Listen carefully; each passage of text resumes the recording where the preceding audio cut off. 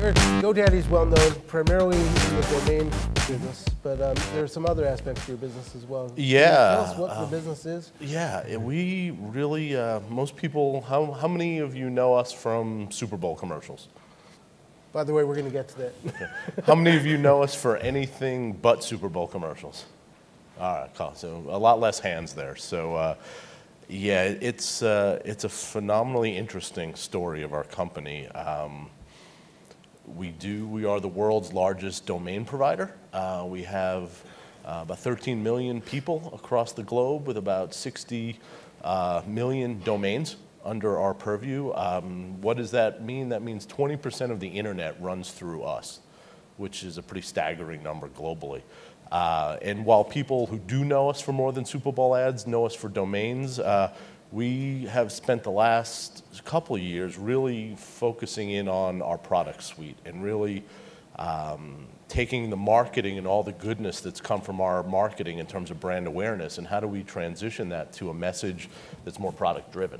So yes, we do have websites we do have domains, but we have a website building product, we have hosting, we have SSL, we have an invoicing system called Get Paid. We have an SEM product called Get Found. So we literally have 20 to 30 products, all again tailored to the very small business. It's almost a micro business. Once people get 5 or 7 employees, they tend to go to more of a professional-based designer type of approach. But if you're just starting out in a new business, or if you're, what we find is a lot of people who buy a domain and start a website, they may not want an e-commerce platform attached to that, but they may be a fan of photography. They might be an avid photographer, and they may have just a photography website. So that's who we're really trying to focus on. From a marketing perspective, it makes it hard. Because for us, domains are the front door to our business, unlike some of our competitors who may say the website building tool is the front door. The domains are our front door, but when you take a look at the small business owner, I wish they were all in a particular region of the country, or I wish they were all a particular demographic. But the truth is, it's the 23-year-old who can't find a job in San Mateo, although maybe in San Mateo is a bad example, but maybe here in Phoenix. Or it's the 42-year-old woman who's trying to start a resale clothing line in Topeka, Kansas. Or it's the 57-year-old gentleman who has spent 30 years in the white-collar world, took a couple clients with him, and formed his own little consulting gig. So while it's not a huge portion of the United States, what makes it infinitely harder is those people are all over the place and they look like everyone. So how do we take limited marketing funds and get those people? Yeah, and you also have to do it on a global scale, right? You're not and just we have to do it on US. a global scale, yeah. So. Our business is increasingly global. What we call our tier 1 markets that get a good deal of brand support. It's Canada, beside the US, Canada, Mexico, the UK, Brazil,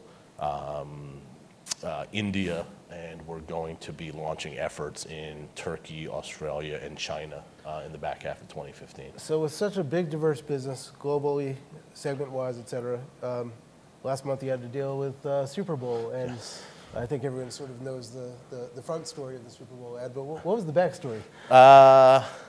The backstory. I love the fact that Ad Age put out a poll and 53% of the people thought that it was part of a well-orchestrated plan. So I'm going to leave it at that. To say that we appreciate the more than half of the smart marketers who thought it was actually done on purpose. So we'll just we'll leave it at that. And our CEO was on record as saying it wasn't the case. So we'll stick with that. Okay, and you also have an interesting background. So you actually worked at the NBA, you understand sports marketing, content, and you're actually teaching at ASU here locally. How does that affect your life? It's been a long journey, I got to tell you. I started on the agency side, on the buying side, and then I went over to the sales side, spent most of my career on the sales side, and Coupled that was 2 trips working at the league office of the NBA, and then been on the client side for about the last 4 years. So as we just hired a new agency in the U.S. in January, and they used to work with me at my previous company, and they know I'm their worst nightmare because I was them. I was the salespeople who tried to get around them, and then now I'm their client. So it's been an interesting journey, but man, I tell you, it's been fun because I've seen all sides of the business, and again, on the selling side, had the ability to work in network TV and syndication.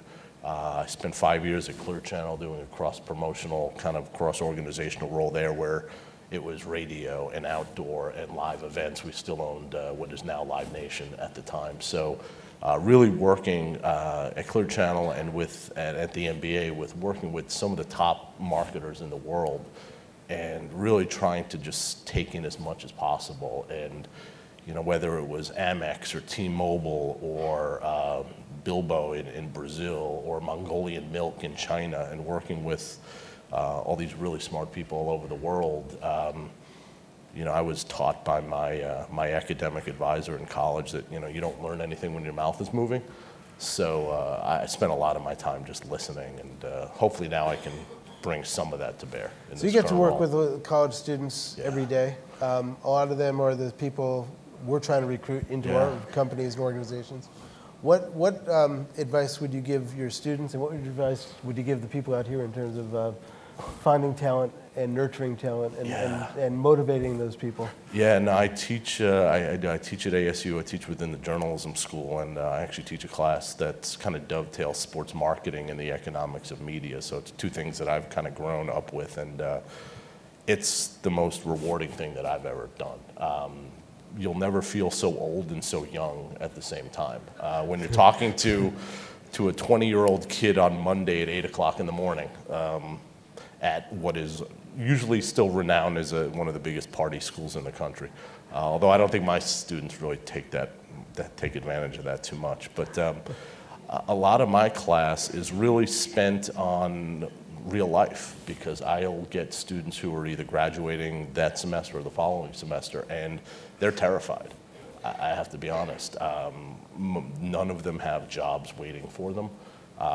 So a lot of what I do is really give them a really objective look at what's coming and what they need to be prepared for. So like I said, you know, you don't learn anything when your mouth is moving. I try to teach them that. I'll get very tactical from my sales perspective. It's about getting that first interview, or how do you prospect to get an interview, and then once you get the interview, what do you do in there? You know, I tell them that, you know, if you're lucky enough to get in to see somebody nowadays, because it's so hard, you know, look around their office, pictures of the wife, pictures of kids, pictures of trips, anything to get the person that they're interviewing with to talk. And what I tell them is the more you're talking, the worse your interview is going. And you really need to be prepared for that. And I also tell them, you know, if they're one of 100 people being interviewed, I would almost guarantee that the other 99 are going to just regurgitate what's on their resume. And what I emphasize with them is to say, you know what, learn what they need, because it's not about, they honestly don't care what you've done. They care about how can this person help me. And if you don't have that understanding, you're going to be just like every one of the other candidates they talk to. But if you can come in with a plan or a strategy to help them, then you've probably differentiated yourself. And you may not get the job, but you're certainly going to be in a different skill set. But you know, it's funny, a lot of them just agonize over every word in their resume. And that's because all of their life, it's always culminated in the resume. And they're very disheartened to learn that now resumes are really just an SEO document. And people are looking for 3 or 4 keywords. And if your resume doesn't have those 3 or 4 keywords, it's going into the trash. And the sad thing is you don't know what those keywords are. So I spent a lot of time with them just trying to get them prepared. But you know, they're so digitally savvy. It's incredible. And it maybe just be the ones who I teach, but it's in a journalism school, a well-respected journalism school, and I tend to get kind of the creme de la creme. But they're so industrious, they're so digital, socially savvy, and that's where the jobs are coming from. You know, they're not hiring too many people at the Arizona Republic downtown. They're hiring from little social media companies doing things locally down here in Phoenix. And you know, I tell them, if you're 1 for 100 or if you're 1 for 1 in a job interview, the only number that matters is the number left of the colon, and the number to the right doesn't mean much. So how do you bring those skills together? You know, your sports marketing, your media background, your teaching. What are the things that you can get to apply every day? Yeah, so most of my students, and I think when we've talked to some of the great folks here, we kind of had this conversation, most of my students want to be in sports. They see that as kind of their career path, but they really don't know what it means to work in sports. So they think it's working for a team. And you know, a lot of them have internships where they're the kids shooting the t-shirt cannon in the 6th inning at the stadium, right? So that's, and you know, for them, it's great experience, right? It's something that separates them, but that's their worldview of what it takes to work in sports. So what I do is I make a very concerted effort, and again, given my background, been lucky enough to have a lot of contacts. Either I'll bring in guest speakers who are agents, or on the client side, or on the vendor side, or even on the league or the team side, just to give them a more 360 view of what it takes to work in sports, because ultimately the conversation tends to drift into media because that's my background. And just like I was, they are shocked that there's this category of employment, because nobody's ever told them that this exists, and it's pretty cool. And if you're in it long enough, there's probably some good money at some point. But if you're never aware that the opportunity exists, I remember my first job, I was applying for associate editor at Fairchild Publications, and my limited resume was advertising in college, you know, selling classified ads for the local newspaper or whatever. And the woman who looked at my resume said, you know, I think you're a good candidate here, but your resume is advertising. Why aren't you looking at that? And I said, I got $38 to my name. I just need a job. I was just needing some money. And she said, you know what, a friend of mine who used to work here just went over to an ad agency, and if you don't mind, I wouldn't mind sending her your resume. And I was like, well, as long as it's not going to cost me over here. And so I interviewed at NW Air, an agency that no longer exists, but I started in the network negotiations division. I had no idea what that was. And my first day of work was the Earthquake World Series game with the Giants and the A's, and I started seeing this whole world, and you know, it was kind of like television, money, and like poker, like you're gambling with other people's money about television, and I loved all three individually, and like couldn't believe that there was a job that actually combined all of those. But again, as a student, you don't know it, so you know, I've probably in what's been very rewarding, the most rewarding thing is I've probably gotten, I think I'm up to 11 of my students' jobs in the 5 years that I've been teaching. So, and that's great because they're very appreciative, and I still remain friends with a lot of them. And now I'm using alumni of the class to help the new crop of people who are graduating. So I've kind of built this little incestual network too, which is kind of hopefully benefiting everybody. And just going back up to GoDaddy for a minute. So as you build the brand globally, obviously you mentioned Super Bowl ads. Yeah. What's the plan overseas? Because obviously there is no Super Bowl. No, there is none. Although a lot of people do tune in, but that's not your core. No, it's not. Actually, in Brazil, they don't care about the game, but they love the commercials. Yep. So for Brazil, that's a whole thing about Super Bowl commercials. But it's very challenging. When you look at our markets, we've got more defined markets, if you will, the US, Canada, the UK, where it's really about a share. You know, it's fighting for share of the audience. And then you've got Brazil and India and Mexico, where it's about generating awareness and kind of riding that emerging market train. And the challenges are very difficult. The difference in syndicated research, you know, we have agencies in all of those regions, and we push them very hard to help us, again, segment and try to reach the people that we're trying to reach. But the methodologies are different. The availability of research is very different. But the consumers are very different. Again, I think we were talking that, you know, in India, they skipped the 20th century. Yeah. So they don't have a TV or a radio. Everything's locked up in their mobile device, and that is their TV. And you have to know how to market at the mobile level, but at the same time, you have to have a user experience, a registration path that's every bit as good as your marketing. So it's a challenge. Things we take for granted in the U.S., not using credit cards in markets, that they don't do credit cards. And how do you have an e-com business without credit card transactions? So how do you have an e-com business without? Yeah, it's, but we're still trying to figure that one out in Okay. a couple places.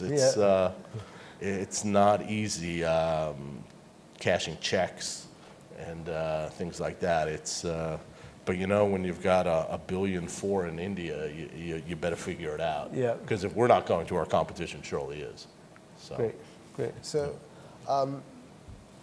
do you have any other points that you want to tell the audience or advice that you'd like to give? No, you know, and just it was such a great conversation over the last couple of days. It's really been enjoyable, and I think when I kind of synthesize what we try to do, for me it comes down, I can do it in 4 words. It's whoever, however, whenever, and wherever. And I think as marketers, that's kind of the goal that we need to shoot for in terms of reaching our audience or our customers. It's, you know, there's the days of us having control of the customer experience is long gone. Yeah. And now it's about using the right tool set, the right people. I think tools are great, but it's ultimately working with the right people to use those tools to make sure that we're able to reach people wherever, whenever, and however they want to be reached. Great. Well, thank you very much, and Thank you for standing in. We appreciate it. Thank you. Take care.